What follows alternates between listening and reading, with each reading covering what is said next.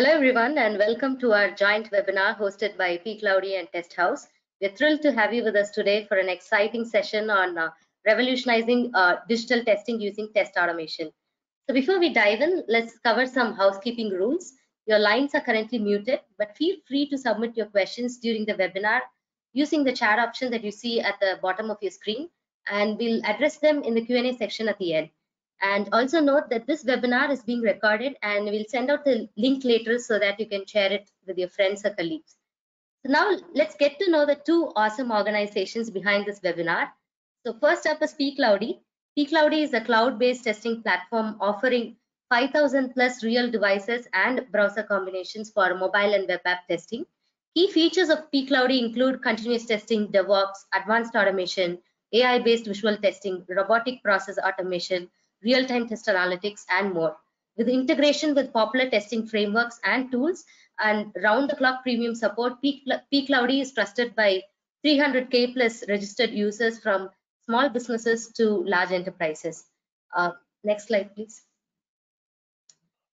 Next, meet Testhouse, a 23-year-old global software testing and quality engineering company based out of London, UK.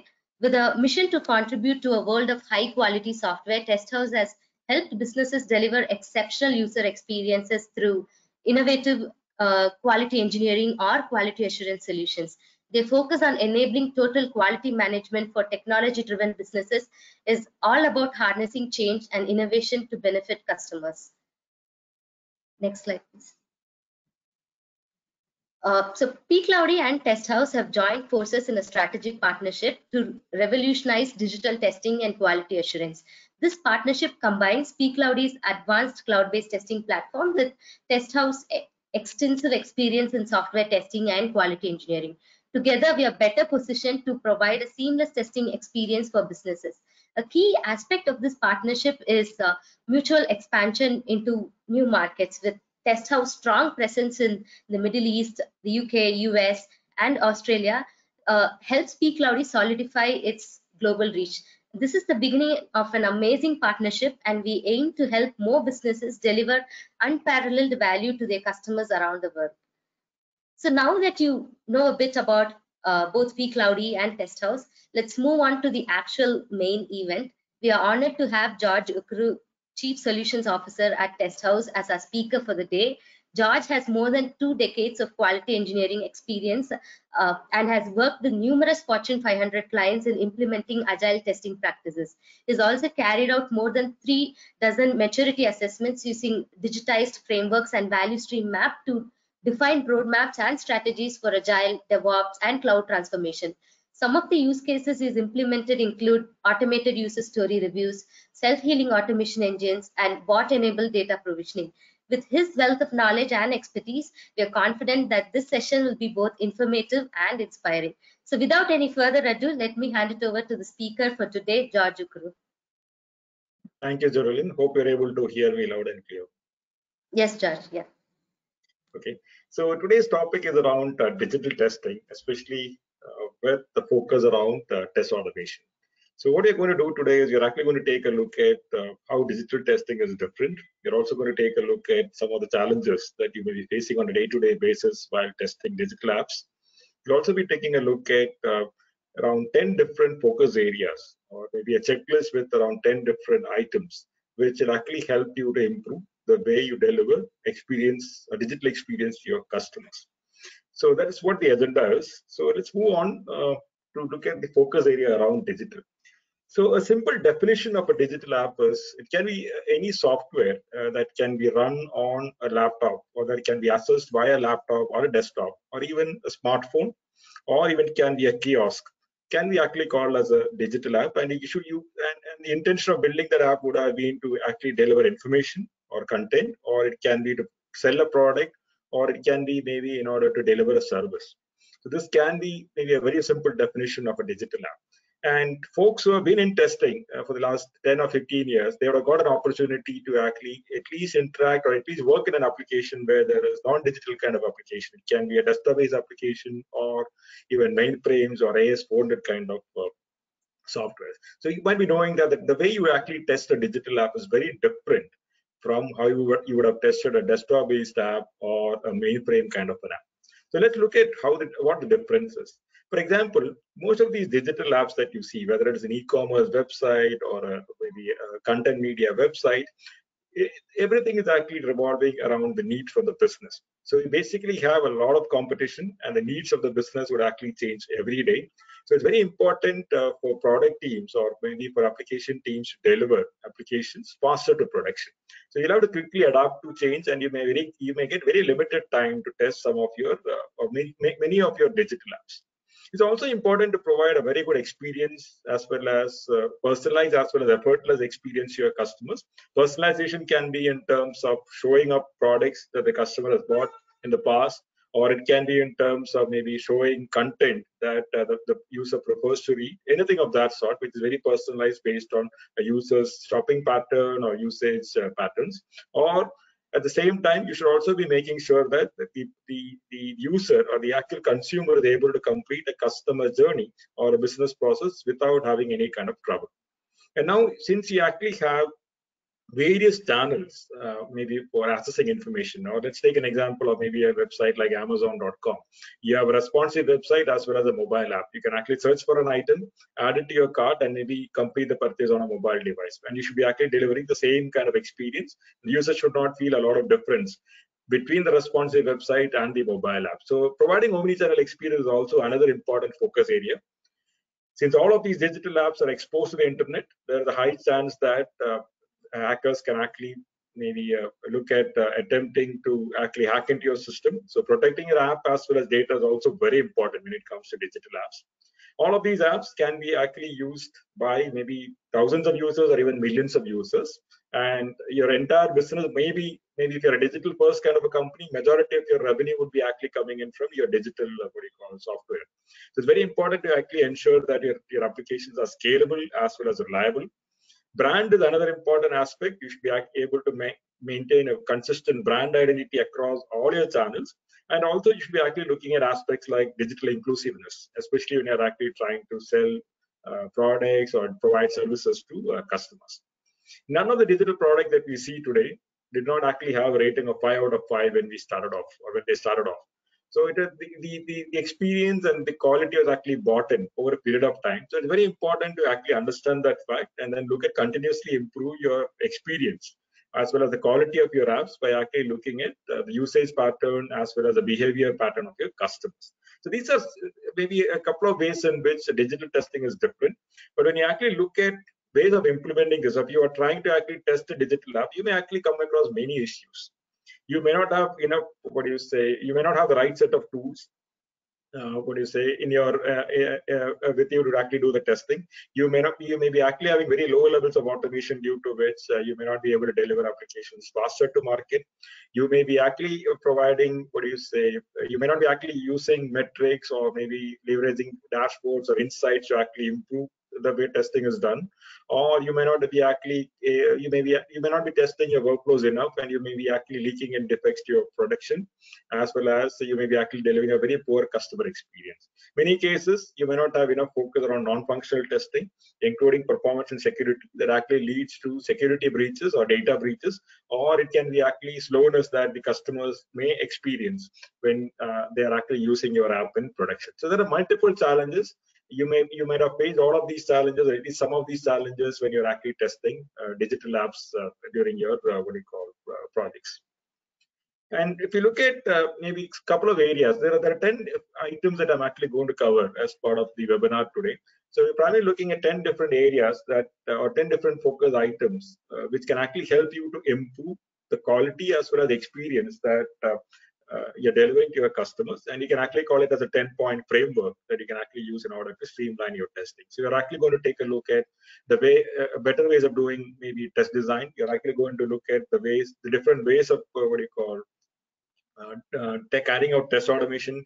You're going to look at how to test for user experience. You're going to take a look at how is that you can actually do more of security testing as well as performance testing within your sprints. You're also going to take a look at how is that you can actually improve the brand visibility as well as look at continuously improving your product by taking feedback from production. So we'll actually go on with the first item, which is basically the model-based testing approach. So we are talking about digital apps.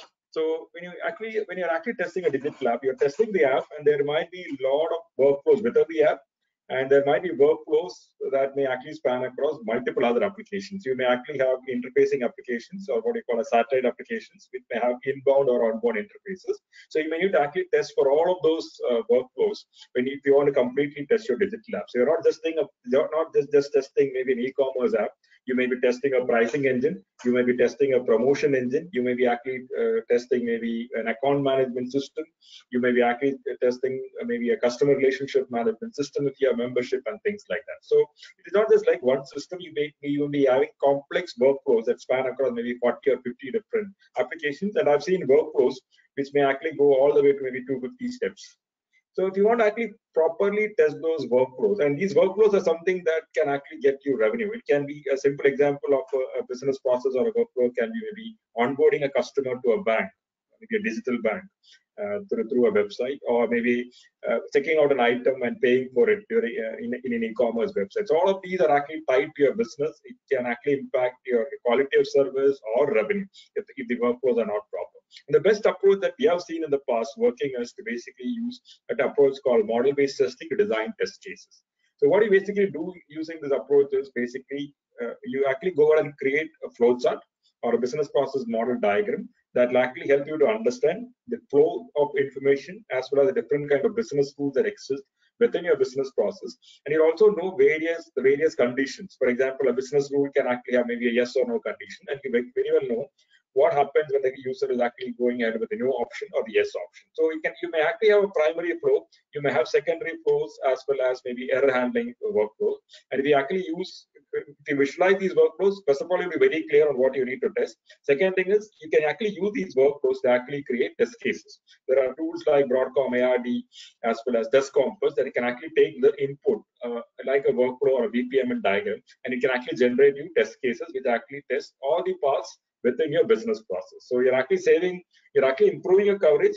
You're actually looking at reducing the effort that is required for designing test cases. And tomorrow, if your workflow is changing, you can very well go ahead and recreate your test cases by just updating the workflow. So this approach is very impactful if you're dealing with complex workflows, whether it is banking, retail, health insurance, or any other domain. And it actually saves you a lot of time, and it actually helps you to generate the most optimal number of test cases that might be required for your project or for your program. The second important aspect that you should be looking at when you are dealing with a digital application is definitely, if you want to achieve speed to market, you definitely need to look at automation. The automation can be targeted around APIs. It can be targeted around your workflows, or maybe what you call as UI-based test automation scripts. It can be maybe testing your complete business processes. It can be any of those. And there are multiple ways of actually doing test automation. And an approach that works for me may not actually work for you. So every organization may be different. There are a lot of parameters that actually maybe impact the way you actually decide upon doing test automation, or the approach that you need to select for test automation is governed by a lot of parameters. But let's actually take a look at what are the 4 options that you have for maybe carrying out test automation of an application. One is basically you can actually go ahead with maybe a scripted approach. You can either go with a tool set which is basically open source, like maybe Selenium or Appium, or you can actually go with a UFT or a test complete solution where you may have to do a bit of scripting and then decide to automate your UI as well as API test.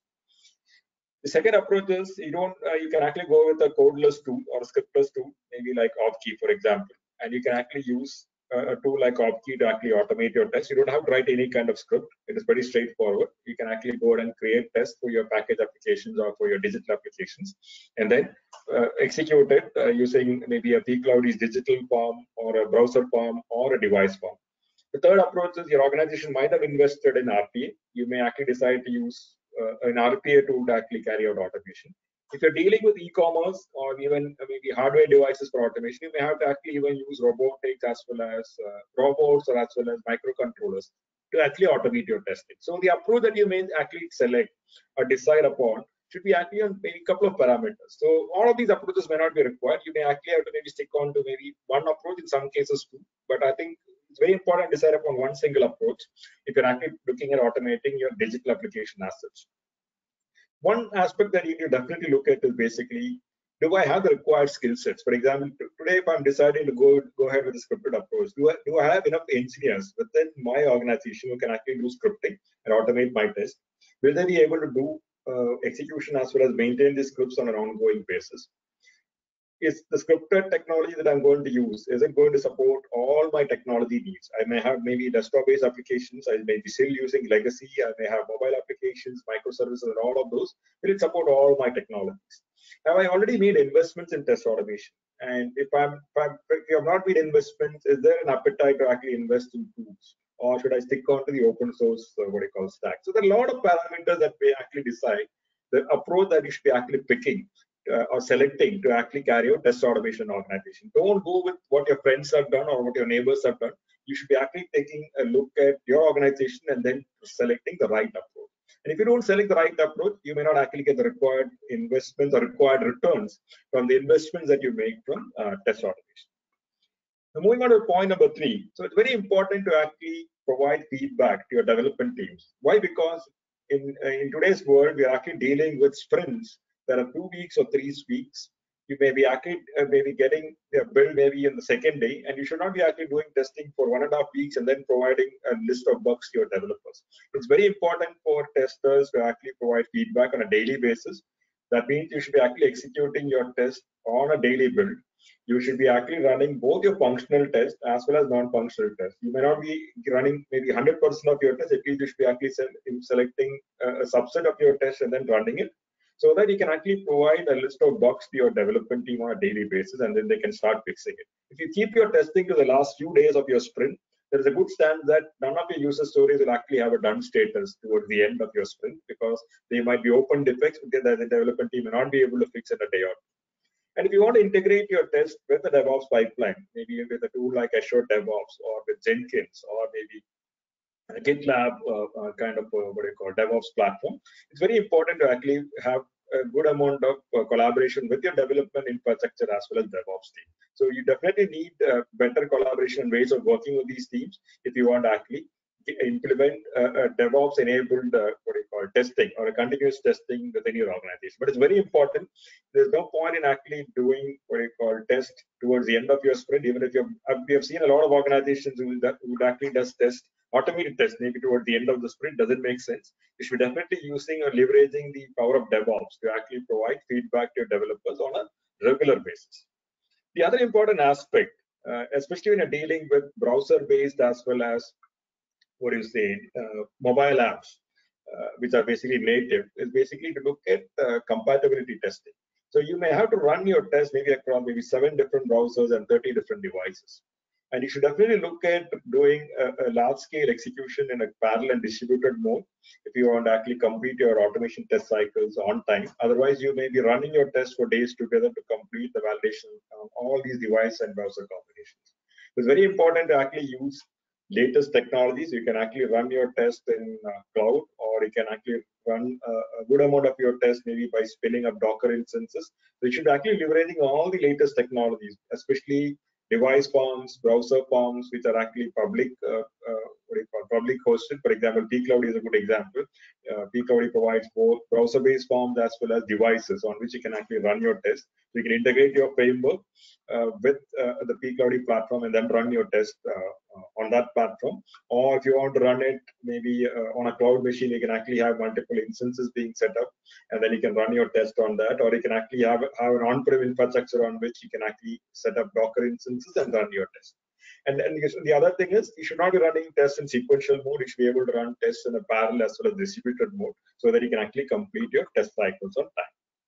The next important point is around performance. So when it comes to digital apps, as we are talking about 2 to 3 week sprint, you cannot actually leave your performance testing towards the end when you're actually having a hardening sprint or a release level sprint. It's very important for you to actually provide feedback about application performance to your developers early in the life cycle. So you can actually start off with smaller tests. You can actually start off with maybe performance testing of your APIs. Maybe you can actually do a feature level test and then pass on that feedback to your developers.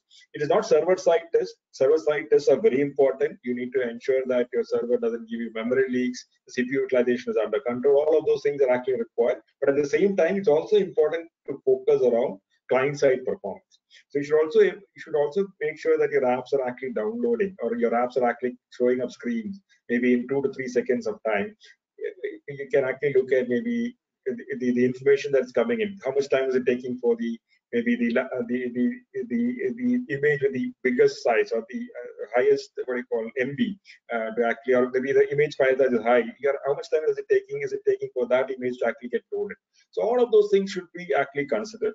One aspect is basically users do not have a lot of patience when they're actually using these kind of digital apps. There's a lot of competition. There are better apps to actually go after. So it's very important to actually look at both server side as well as client side performance. And then, as a part of your DevOps pipeline, you should also be integrating your test with your DevOps pipeline. Maybe you can actually run your test. Maybe if your full workload is 100 users, at least you can run it with 25 users initially as part of your daily build, and then provide the feedback. And maybe towards the end of your release or on a weekly build, you can actually go ahead and run your test maybe with a full load. So it's very important to even pass on feedback to your development team around performance as well. The next important aspect is around security. So if you look at security, the traditional practice of security has been to actually carry out security testing towards the end of the release, where you actually use a commercial tool or an open source tool to run a code scan. You basically do something like a static application security test. And then soon after that, you may actually even do a dynamic application security test or a network penetration test. So all of those things are basically sequential tests that's done towards the end. And from my experience, what I've seen is like, you have seen projects getting delayed because you actually have a number of flaws that are actually detected towards the end of your project, and developers really struggle to fix most of those issues, severity 1 and 2 issues, and your project deadline goes for a toss. So the primary issue there is you're actually doing this towards the end. And now you should also look at the team who's actually doing. So you may have a dedicated set of engineers who are part of maybe a security team who are actually deployed to actually test your particular app. It may be a shared services team, and they may not have enough bandwidth to actually test your apps. So you basically wait for their time to actually get the reports. And even after you fix your defect, you may have to wait for days to actually get their time to do a rerun of these tests. So it's a very old method of doing things. And in today's world, as we are talking about the need for quickly adapting towards the change from based on the business needs, it's very important to actually carry out everything in a much faster mode. So the first thing, it's very important to actually look at implementing DevSecOps practices, and also look at educating your development team around secure coding practices, because it takes a lot of time to fix. So preventive actions are much better than corrective actions. So as a preventive measure, basically educate your development team on secure coding practices, give them guidelines so that the code quality is better and you don't actually get a lot of issues when you're actually going ahead and doing maybe a code level scan. The second important aspect is it requires a mind shift change. Every organization is used to having a security team. And now when you actually move towards a model where everyone is responsible for security, or if you're actually going into the DevSecOps kind of a model, it becomes very important that everyone contributes towards it. There should be contribution from the development team. There should be help that needs to be taken from your security team. You may also have to work with your DevOps team to actually integrate your pipeline. So it requires a complete cultural shift as well as mindset shift if you want to actually implement DevSecOps practices.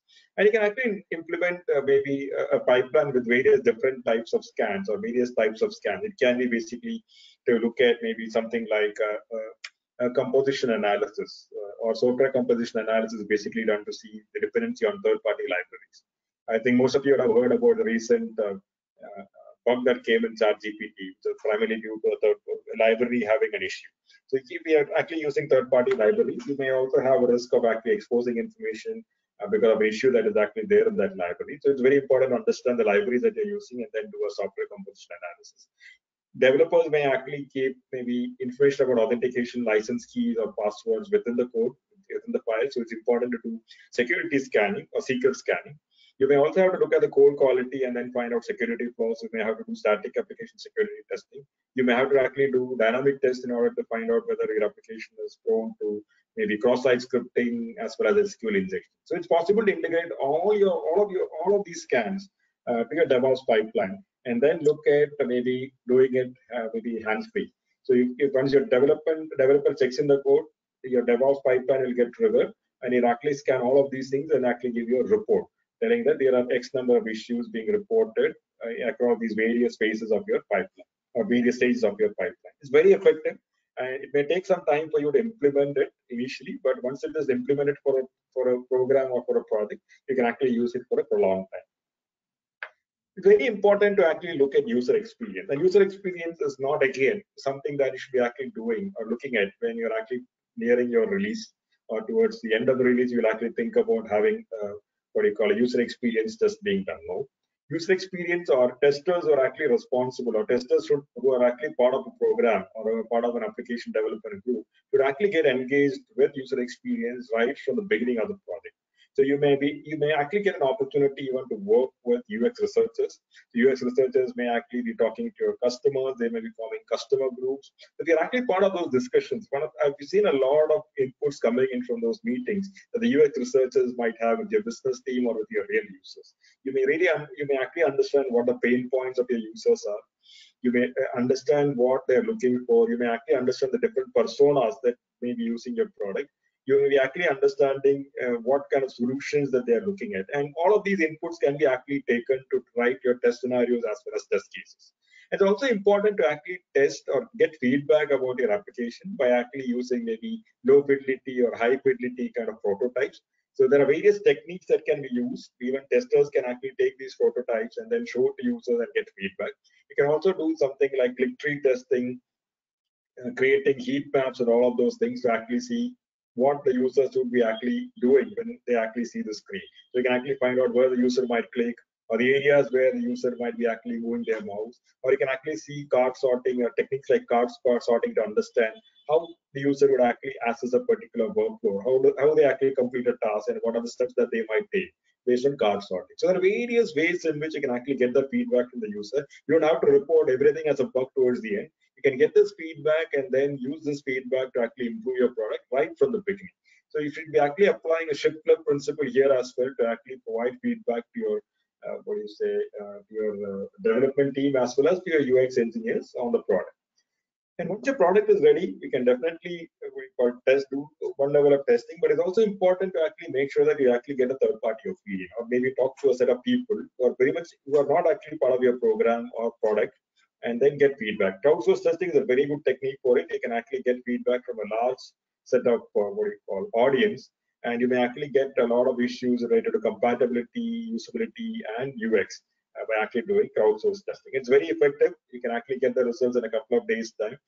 You may actually get maybe a bunch of issues even before your product is actually from your prospects, even if your product is actually before your product is even shipped to them. So crowdsource testing is another technique. So all of these techniques will definitely help you to improve the overall experience that you're actually delivering to your customers. The other important aspect. So this is one aspect which often gets forgotten. So there are a set of people who actually have some kind of what you call disability. It can be disability in terms of maybe color blindness. It can be motion or physical kind of disability. And when you're developing a digital app, whether it is a website or if you're actually dealing with something like even a native app, it is very important for you to actually make sure that these apps are actually accessible for everyone. So it's very important to actually include everyone, whether you're having an able person or a differently able person. It's very important for you to actually look at providing or giving making your app digitally inclusive. Why? Because maybe if you actually have 6 people, one out of 6 can be a differently able person, and you actually have 1.3 billion people in today's world who are actually having some form of disability. So it's very important to actually provide access to the folks who are differently able as well. So when you're designing an app, you should make sure that it actually works for them as well. Because you're actually they may not be able to access your service, they may not be able to buy your products, or they may not be able to access your content if you're not actually making it accessibility friendly or digitally inclusive. So how do you actually enable it? So there are various standards against which you can actually do testing. So there are, I would say, like WCAG 2.1, Web Content Accessibility Guideline 2.1 is one of the popular standards against which you can actually test your app. So there are 13 different guidelines and I think around 78 different success criteria that are available as part of 2.1. You have to initially decide what is that you're going to satisfy. So these 78 success criteria can be broken down into maybe there are three different conformance levels like A, AA, and AAA. Many of the organizations may decide to actually provide maybe conformance up to AA. So you may have to decide that and then start testing your app maybe during as soon as it is ready for digital inclusiveness as well as or for accessibility. So there are multiple tools. Deep is one of the most popular tools. They have a framework called Axe that we have already integrated with one of our existing frameworks. You can actually conduct these accessibility tests upfront and then give that feedback to your developers that this app is actually having issues. It is not digitally inclusive or it is actually having non-conformance with the WCAG standards. Now, looking at the 78 criteria that you're having, you cannot actually do an automated testing. Even if you decide to follow all the, maybe if you want to achieve a conformance level of AAA, it may not be possible for you to actually do a 100% automated test. Some of the criteria would include, like for example, every image should actually have an alternate text, which can be definitely verified using an automated tool. But the alternate text, whether it is actually matching with what you see on the screen, may not be something that you may be able to judge, or you may be able to validate using an automated. So you have to go with a semi-automated kind of approach. Maybe 40% of the items that are related to WCAG can be actually validated using maybe an automated tool, whereas the remaining 60% may require manual verification. It's very important to keep this in mind. 100% automation may not be possible. And it's also important to actually get feedback from folks who are differently able. You can work with NGOs, or you can actually include them as part of your user experience focus groups, and then get the feedback on what they feel on your product. Are they able to use it, or are they finding some kind of challenges when they're using it? This is very important because you're actually losing on a good amount of your audience or a good amount of your customers because your app is not accessible friendly. But it doesn't take a lot of time. Again, maybe training a development team on standards might be required, but it doesn't take a lot of time to train and then make your apps digital friendly, or accessible friendly. The last point that I have is around improving, or maybe second last point that I have is around improving the brand visibility. So it's very important to maintain consistency in your brand, whether you're actually dealing with a mobile app as well as a mobile kiosk or a website. So you need to actually maintain your brand guidelines and all of those things.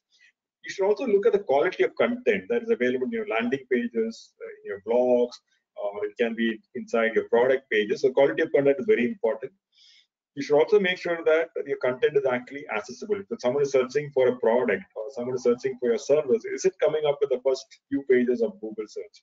It's very important to make sure that the right keywords are being used. So there are multiple tools like Ahrefs, Moz, and all of those tools that can actually get you this information. But testers also need to actually focus on these areas.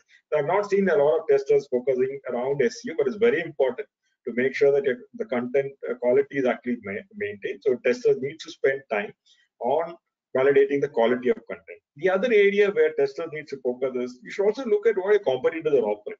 So are the competitors using better keywords? Is the quality of their content better than what we are offering? Are they actually getting a better search ranking than us? So it's very important to compare your website using SEO tools with the competitors and then see how is that you can actually do better. And then testers also can actually contribute towards technical SEO, in the sense like if you do technical SEO, you can actually get a better search ranking for your website. This includes maybe creating backlinks. Backlinks are nothing but you're actually referring to your website, maybe from a blog or maybe from an article that you've placed in someone else's website. Or technical SEO can also include broken links. So are your website actually having broken links? So it's tester's responsibility to make sure that there are no broken links. So you should be able to run a scan and then find out what all pages are not accessible. Or you should also make sure that whether your pages are getting indexed. So every time you actually update or create new content, it's a tester's responsibility to go and find out whether the content is available or whether the content is actually updated and whether the sitemap is actually updated, so that it actually comes up in the search engine. So it's very important to make sure that your content is searchable, and it is available in the top or maybe search results when you're actually doing a search in Google or through a search engine like Bing. And it's very important for testers to contribute towards the SEO activities. You cannot just leave it to your marketing team or your technical team to handle it. The testers also need to play a very important role to actually improve the quality of content as well as in actually enabling technical SEO. The last point is around continuous quality. So here, as I was mentioning earlier, no app will actually get a 5 out of 5 rating on day one. So you have to definitely look at improving your app over a period of time. So there are various ways in which you can actually improve your One is basically looking at what your customers are talking about your product. So this is basically what you call as customer feedback analysis. Customers may be writing maybe good comments as well as nasty comments about your product or service, maybe in an app store or maybe in social media. So you should be actually having a mechanism using which you can actually scan through those comments, analyze it, and then generate meaningful insight. There are tools that actually helps you do that. Tickets or production tickets are also a very good source of information for you to actually understand how your customers, what kind of problems your customers are actually facing. So the customer feedback analysis, both from a sentiment as well as from the actual feedback, you may actually get a lot of understanding on the pain points of the customers and what is going well and what is not going well with your product or service. And you should be actually using that feedback to improve your overall product. Now, the second area where you can actually focus is around to understand how customers are using your product. For example, I am actually using, maybe I'm having a website, so I can actually go and find out whether my customers are actually accessing my website or what percentage of my customers are actually accessing my website, maybe from a Chrome browser. So how does it help me tomorrow if I get to know that 95% of my customers are using Chrome? I would actually put maybe my maximum focus around maybe my testing for my next release against Chrome compared with any other browser, because I know that 95% of my customers are on Chrome, and if I'm actually able to do a good job around satisfying them, I'm actually I'll be in a better position. So there are a lot of insights that you can actually generate using a web analytics tool, maybe a tool like Google Analytics, and this information is going to be very useful for you to actually decide upon the areas that you can test, or maybe the browser or device combination that you should be actually using for your testing. And these two information are these two inferences that you get both through customer feedback as well as from a usage pattern analysis should be actually used to improve your product. So how do you improve? Next time when I'm actually testing your product, or when I'm actually testing my release, I should be actually having a test strategy that accommodates the inputs that I've got from both the customers as well as from these analytics that I've been able to derive from my website or from my digital app. So this is again one more way of improving your product. So basically a way of continuously improving, monitoring the quality as well as taking that feedback and improving your overall product. So these are maybe the 10 different items, or 10 different maybe focus areas that can definitely help you to test your applications faster. You can definitely provide a better user experience. You can even cut down on your costs because you're actually finding defects early in the life cycle. So it definitely requires all of you to at least implement some of these practices in your project, and then also inform me on the results that you see. So now the floor is actually open for questions.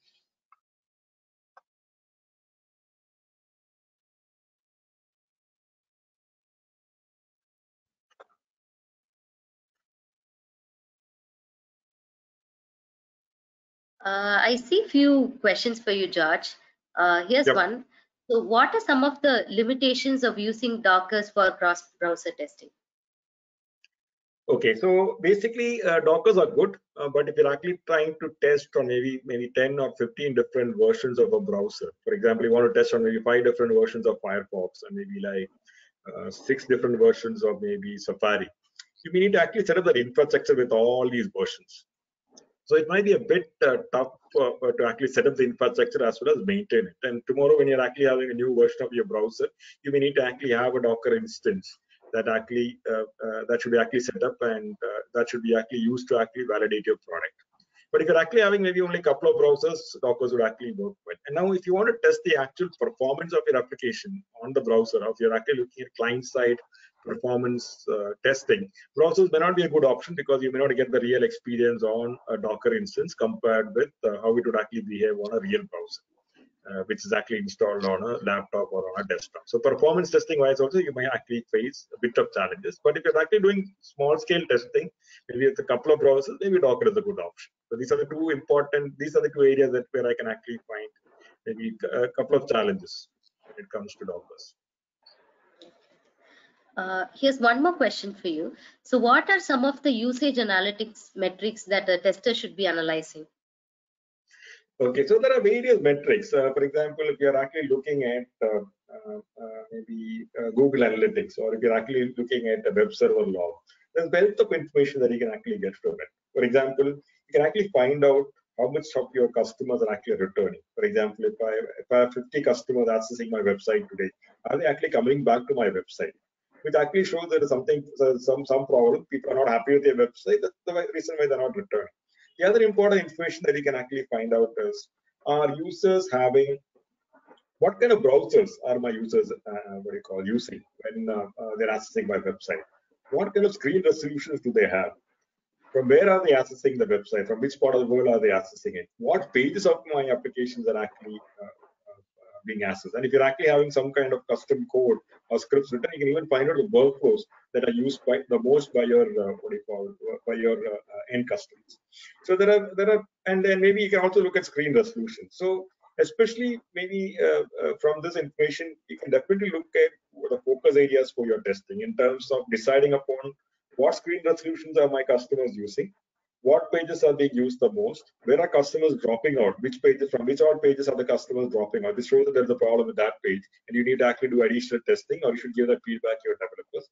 You can decide upon the mobile devices that your customers are using, as well as the OS spread. So are my users accessing my app maybe from iOS alone, or maybe there's a good amount of users who are actually using maybe Android for accessing my app. So all of the information can be used, and you can really optimize your testing. So you don't have to spend a lot of test time testing your apps on every browser and every device.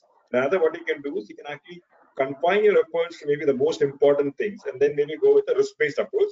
But the difference that you see in this risk-based approach is you're actually using scientific data as well as the usage data, and then deciding upon a strategy rather than making assumptions. So that is what I would actually say. And I think it has been, I've found is very, very useful in terms of improving your product, as well as on cutting down on the efforts that you might be spending on testing.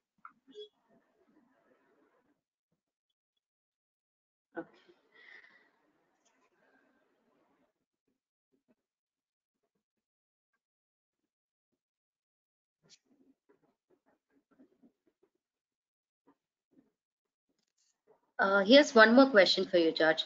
So what role do you think artificial intelligence and machine learning play in digital testing and automation? And how do you think organizations can leverage these technologies to improve their testing process in general? Okay. So when it comes to digital, you can actually look at using AI in multiple ways. So maybe if you look at maybe something like the same topic that we discussed, usage feedback analysis or the customer feedback analysis. So you can actually use AI to actually analyze, or NLP to analyze the customer feedback, then understand or generate insights from the customer feedback that has been actually provided by your customers. It can be a set of comments that they've written in App Store, or it can be a set of comments that they've actually written inside maybe a social media forum like Twitter or Facebook. That's one. The second area where you can actually do better is maybe look at technologies like self-healing.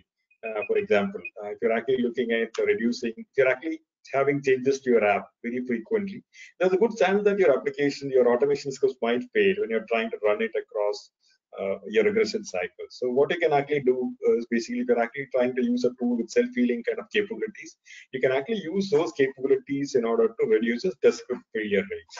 That's definitely another use case. Now, there are tools that you can actually use in order to even generate tests. For example, you're testing APIs, or you're actually testing maybe REST-based services. So what you can do is there are tools that can actually look at your API definitions that you might have stored in maybe a tool like Swagger, and then auto-generate tests. So there are a lot of tools that are currently available in the market that actually helps you to improve or reduce your test design effort as well as maintenance effort. Now, and also you can also use things like what I was saying, like customer sentiment analysis, to actually look at improving the way you do testing.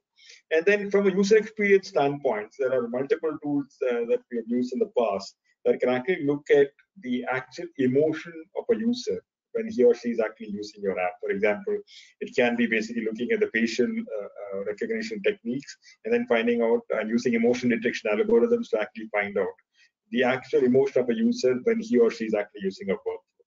Or there are tools that are actually have test analytics capabilities in the market now. What these tools does is, for example, I'm actually having a set of I would say like a test case. For example, I'm having 15,000 tests that I should be actually that I've actually created for my application. So tomorrow, when a developer is actually giving you a build for testing, you really don't know what the developer has actually changed, and you can actually end up running all the 15,000 tests on your digital app, thinking that there might be some impact because the developer has actually done some change. Now there are tools that actually have capabilities using which you can actually run tests based on an analysis, an impact analysis. So what the tool basically does is, these analytics based tools, what they do is they actually look at the new version of the app that has been released for testing, and they basically look at running a scan on that particular app, and then it actually tells you the number of tests that you may need to write newly, because there is a new set of code that has been added by your developers, and there are lines of code that have been modified or removed by your developers. So what it tells you is basically you may have to write maybe 50 new tests to actually satisfy this portion of code that your developer has written, and then you may need to execute maybe 1,000 test cases which are manual or automated from your existing regression pack of 15,000 to validate your app. So you're actually cutting down on your time. At the same time, you're not actually taking a risk. What you're doing is you're basically using this data in order to, what you call, improve, or in order to optimize your testing. So you're using an impact analysis tool as well as impact analysis capabilities as well as test analytics to actually derive or identify the focus areas for your testing, and you can actually cut down on the number of tests that you're running by actually using these techniques. So AI can definitely improve the productivity of test design and maintenance. It can also help you to improve the quality of your product. It can help you to improve user experience.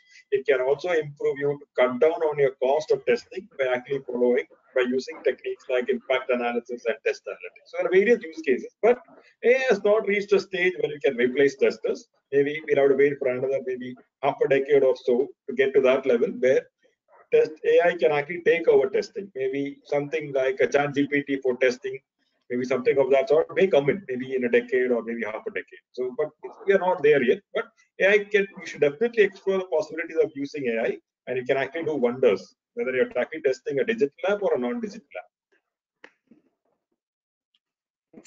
Okay. There's one more question, Judge, from Nagaraja. So he's asked you to share some test strategy for microservices. So I think most of the testing that you do, I think other than contract testing, so you definitely be doing contract testing if you're actually dealing with microservices. In some cases, the contract testing is actually done by your developers. But if your developers are not doing contract-based testing, you should be definitely using tools like Pack to actually do contract level testing. And then you can actually, or if your developers are doing maybe contract level tests, you can actually use maybe REST assured kind of tools to test the API portion. So you should be definitely testing your APIs with multiple data inputs to make sure that it actually serves the purpose. And that's very important. So contract-based testing and is the special type of testing that you may do on a microservice to actually make sure that they are actually having what you call the required capabilities, as well as it can be actually integrated with the rest of the services. And I think otherwise it's mostly the REST-based testing that you do, or the strategy that you may actually be adopting for testing APIs can be adopted for microservices as well. And there are a couple of other types of testing like contracts that I was mentioning earlier, which might be different in terms of microservices.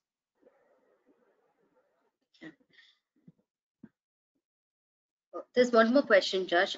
Can internal crowdsourced testing help in improving the quality of digital applications?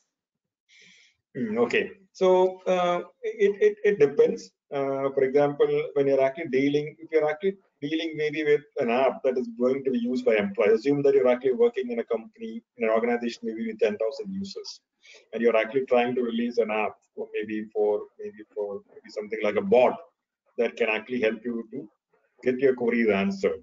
Instead of sending a mail to the help desk, rather than that, you're actually going to use a bot, maybe a chatbot that can actually answer queries.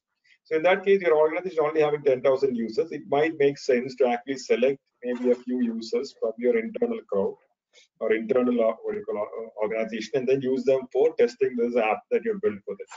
It makes perfect sense. In some cases, if your organization is small and if you're actually maybe, or even if you're having a large organization that you're working in a services-based organization with 20,000 employees, and if you want to do crowdsource testing of your apps for your customers, definitely possible. What you can do is you can actually select people who are not working as part of this product, set up a crowdsource testing platform, and then have testers test these apps and then provide feedback to your product team. But you may have to reward your testers if you want to actually get the required results. So definitely it is possible. I've done that in the past. It is pretty much doable, and it gives you pretty much good results. But if your organization is very small, maybe you only have maybe a couple of employees, maybe a 100-employee company, you may not get enough participation from your crowd because all of them are busy. Then internal crowdsource testing may not actually work. But even if you're working in a large organization, if you don't have proper reward mechanism and recognition for testers, crowdsource testing would actually fail, or internal crowdsource testing would actually fail, because we don't get enough participation levels and time from your testers. You're not actually going to get that diversified what you call feedback, especially around user experience and compatibility from your users. Especially when you're doing crowdsource testing, if you're dealing with a mobile app, the most important aspect that you'll be actually looking to have is to basically look at whether my mobile app can actually work on multiple different devices. That if you're not having enough participants, you may not be able to get the required results. So it's very important to actually reward your employees. But otherwise, if you want to do a large scale testing, maybe you want to get feedback maybe from 1,000 users or more, you definitely have to go with external crowdsource testing platforms. But to some extent, the internal crowdsource testing would actually help depending on the app as well as the user base and the actual purpose, whether it is validating user experience or maybe validating the compatibility. Depending on your objective, you can actually expect the results or the required outcomes.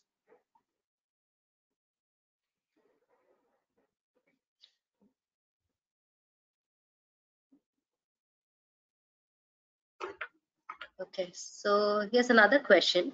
So when it comes to digital lab testing, how do you determine whether to opt for an on-premises solution or a private cloud option? Okay, it's a very tough question. It's very tough to determine what would actually work. So you have various solutions, right? You can actually go ahead with a physical lab or physical set of devices. Maybe like this used to work well maybe 3 years before, when everyone was actually working from a single office. Everyone used to work from office. There was no remote working or maybe work from home options available. So it might make sense to actually buy maybe a couple of devices and then do testing on those physical devices. But in today's world, in the last two to 3 years, one thing that you have seen is like we actually have satellite offices. We have there are companies who are completely virtual. There are companies where we actually have hybrid modes of working. So you may, if you're testing a mobile app, if you want to test your website on multiple browsers, you may actually find it difficult to get all the required device models. Or even if you're actually having devices at office, it may not be possible for everyone who's working remotely to actually access these devices. And at the same time, you cannot buy all these devices for each of your employees or engineers. So it's very tough to actually access devices from their home. So maybe a platform for accessing devices can actually help you there. And now you have two options, whether you should actually go with a private cloud option. Private in the sense like the devices are only accessible for your organization. You may decide to actually set up a platform like pCloudy, which provides you a private cloud option, and then set up maybe 35 or 40 different devices. And only employees who are actually working for your organization, or testers or developers who are part of your organization, can actually go and access each of these devices. So it's good, but you may also have to keep in mind that you may need to keep refreshing your devices every now and then. In the sense like if there's a new device coming into the market tomorrow, there's iPhone 15, iPhone 16, you may need to actually upgrade your device lab or your private lab with those devices. And many of the cases there might be when you set up the lab itself, you may decide upon the refresh frequency of the devices. But the advantage that you get there with those options is you can actually get your testers will be able to access these devices 24/7. They're dedicated for your staff. And but you may actually have maybe like only maybe 2 or 3 dozen devices available for your need. Now there's another option which is public cloud, where it might be very cost effective, but you may have maybe like thousands of mobile device models available, and there might be like 10,000 users also who are trying to actually use these 1,000 device models. So devices are not guaranteed in the sense like if you want to maybe execute a test case today, maybe at 9 o'clock in the evening on maybe iPhone 15 or iPhone 14, the device may be used by someone else. There are maybe like 15 different iPhone devices that are there on the platform. All 15 are in use. You may need to wait for those devices to get freed up if you want to actually start your testing. So device availability may not be guaranteed, but you actually have maybe a very vast collection of devices, both Android and iOS devices available in the platform. So the approach that we have seen working the best is basically a hybrid approach, where you do maybe 90% of your testing on a private cloud lab, which is exclusively built for you. And if there are special devices on which you need to run your test, you can actually go out and run it on maybe a public cloud. So you can actually go with a hybrid option, where you invest in a private cloud lab for your organization, and then any devices or any kind of maybe bugs that you want to retest on a specific device, you actually access the public device solution or a public option that's provided by your device provider. So this is the best option. I would actually recommend going ahead with a physical set of devices because it actually has its own problems. You may not be able to maintain it. You don't have any kind of control, and your remote employees or employees working from a different office location may not be able to access these devices. Here's one more question, George. So what tools would you use for testing chatbot? Okay, so there are different solutions. Even you can actually build a solution using Selenium with a couple of libraries of Python. You can actually very well use those kind of solutions.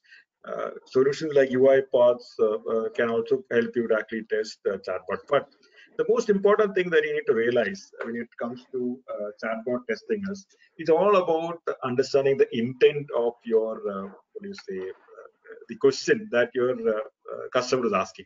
So you need to actually have some kind of intent capability in the sense like you should be able to generate intents to test your chatbots. And there are tools that are specifically designed for, I think the best tool that I've seen for testing chatbots is a tool called Botium, which actually helps you to test both the intent, the functional aspects, the error handling scenarios, and all of those aspects. So from a chatbot testing standpoint, maybe there are a couple of things that you need to keep in mind when you're testing as well as definitely functionality. It should actually give you accurate results for whatever you're asking. You should be able to handle errors. If you're not able to find an answer for a question, you should actually be able to gracefully exit and then tell sorry, I'm not able to get this information. It should be actually having a personalized, should be able to give you a personalized experience.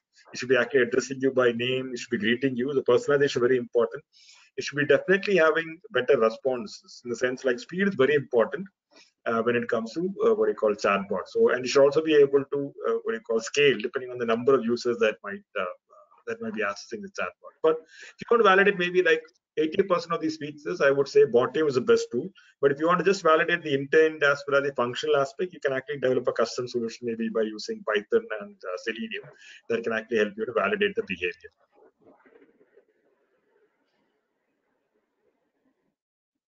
All right.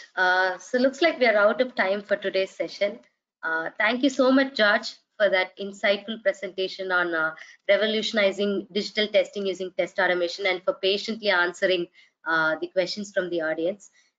So before we say goodbye, remember that we'll send out the recording of this webinar to all the attendees. So feel free to watch it again or share it with your friends and colleagues. And if you have more questions, no worries, you can reach out to us directly through our socials or email IDs, and we'll get those questions answered for you.